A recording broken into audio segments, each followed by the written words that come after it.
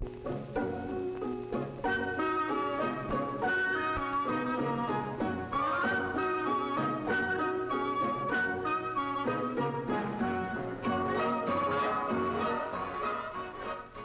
is the foundation of our daily meals.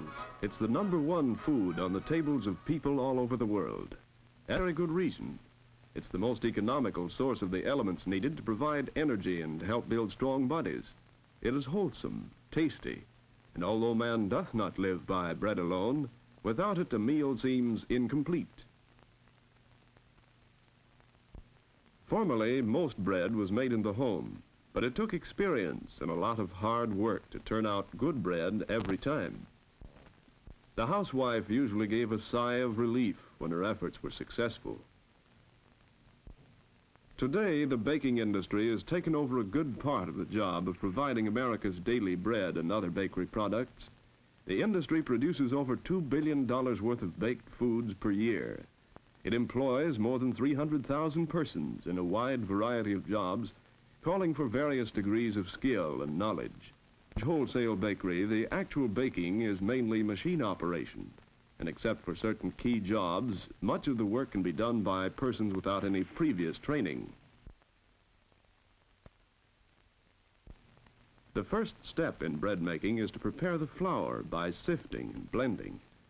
The other ingredients, such as sugar, yeast, shortening, milk, and salt, are weighed or measured carefully according to set formulas.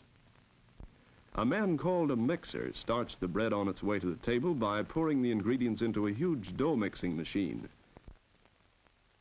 He sets a scale which weighs out just the right amount of blended and sifted flour. The flour falls from an overhead hopper into the mixer, which is then set in motion. Half a ton of dough, enough for 1,000 loaves, can be mixed in some machines. When the dough is ready, it is dumped into a trough, which the mixer's helper wheels into the air-conditioned fermentation room. In this warm, moist place, the yeast cells multiply and the dough rises. To make good bread, the dough must be allowed to ferment just the right length of time. The skill of the bakery superintendent is called on in working out proper schedules. Next, the dough goes to the divider, where it is separated into pieces the right size for individual loaves. The divider man checks the weight of the pieces and regulates his machine so that the output is uniform. The rounding machine rolls the dough into compact balls. These travel slowly for a time on an endless belt in an air-conditioned cabinet or overhead proofer. This gives the dough a chance to rise again. Then the pieces are fed into the molder, which flattens them and rolls each one up into the proper shape for the pans. The pieces are delivered to men known as panners, who place them in greased bake pans. The pan racker puts the pans on racks, which go into a proof box, where further rising, called proofing, takes place. Here, too, temperature, humidity, and time must be carefully controlled. Then the bread is ready for baking. The oven loader sets the pans on the moving steel belt or hearth, which carries the bread slowly through the oven, where it can be observed through windows. Finally, it is delivered, baked to a golden brown, and the oven dumper puts the loaves onto a belt leading to the cooling room. The oven man has a responsible job. He must regulate the temperature and humidity in various parts of the long oven to ensure bread that is baked to a turn. After cooling, the loaves go into a slicing and wrapping machine. Its razor-sharp blades slice about 40 loaves a minute. The machine does all the work, but the operator must watch it closely to see that everything goes smoothly. The wrapping end of the machine, too, is completely automatic.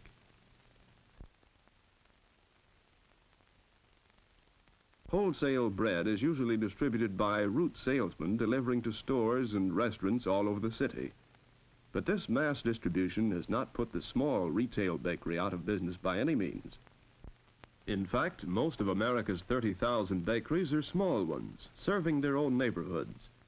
In addition to bread of all kinds, retail bakeries make a variety of foods, including cakes, donuts, rolls, pies, cookies, coffee cakes, and fancy pastries.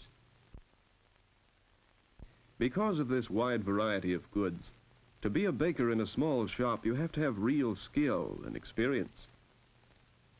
Except for electrical mixing machines, flour sifters, and in some cases ovens, the average retail bakery is not mechanized, so handwork is the rule. 1 minute you may be getting a batch of cookies ready for the oven, and soon after be making pies or cakes. And no matter what you make, it must be really good if the bakery is to keep its customers. Not only good to the taste, but clean and wholesome. The conscientious baker is aware of his responsibility to the consumer's health. The working hours for a baker and his helpers used to be long and arduous, but today most bakeries operate on 8-hour shifts. But a baker must be in good physical condition, for some bakeries are warm places, especially in the summertime. Bakers usually learn their trade as helpers or by contracting as apprentices. Experienced bakers teach the apprentice the skills of the trade, and when the training period is completed, the apprentice is qualified for a job as a journeyman baker. Baking can also be learned in a vocational school. Nationally known schools of baking are located at the Dunwoody Institute, the Seibel Institute of Technology, and at the American Institute of Baking. Such schools offer ambitious workers a chance to qualify for better jobs in the industry. Their programs include instruction in the science and theory of baking, shop management, and related mathematics. These schools have completely equipped bakeries where the student learns all phases of wholesale and retail baking. Courses cover routine shop work on all bakery products and special study leading to a thorough understanding of the chemistry of baking. The subject of fermentation includes the study of yeast. This one-celled fungus, with its facility for rapid reproduction, plays a vital role in baking. When the course of training in a good vocational school is completed, the students are prepared to take advantage of the opportunities for employment as foremen or production managers in large bakeries. Such men must be highly skilled technicians. There are also positions as executives for men who know baking thoroughly and who also have sound business ability. Men with scientific training are employed in laboratories engaged in routine analytical work for large bakeries or in research work for the industry as a whole. In some bakeries, women are employed in light work such as putting frosting on rolls or cakes. But in retail business, women are in greatest demand as salespersons. Here, a pleasant manner and courtesy are necessary. For women with exceptional ability, there are jobs as store managers for neighborhood retail bakeries and for companies which operate chains of retail sales rooms in large cities. Owning your own bakery is an attractive goal to those who know baking and enjoy the work. But you must also know management and have enough business ability to handle the bookwork, which is a part of any commercial venture. But whether you operate a shop or work for someone else, you will find the baking industry an interesting field. It is one which contributes to mankind's well-being. It is a permanent part of America's economy and is due for further expansion. It offers employment to many and a career for those who qualify. If the work appeals to you and you're willing to learn with a sincere desire to get ahead, you may find some phase of the baking industry a worthwhile choice as your life work.